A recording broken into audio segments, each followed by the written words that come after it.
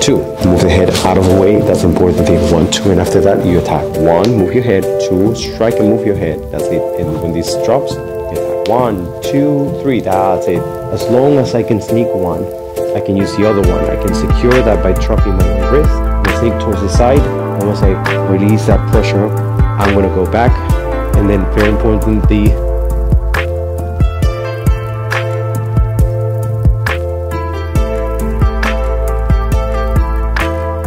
twist a little bit more when you do it. 1 and 2.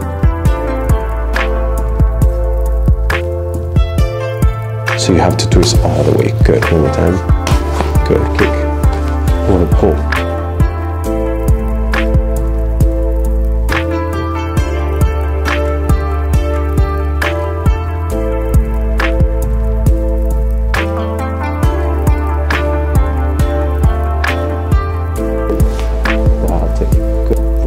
First, next time, catch.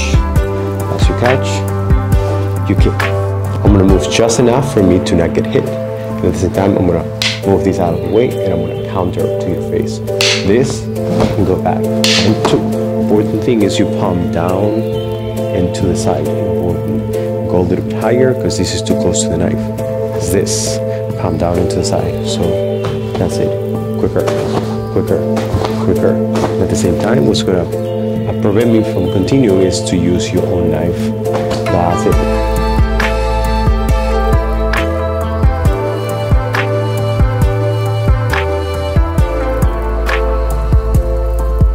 Slash to the neck. Similar. Cutting first and open. For that, we're gonna divide the move into blocking and opening. 1 and 2. This is gonna cut the opposite direction. That's it. One more time, not too much. That's it. When you cut, now you cut underneath, cut it.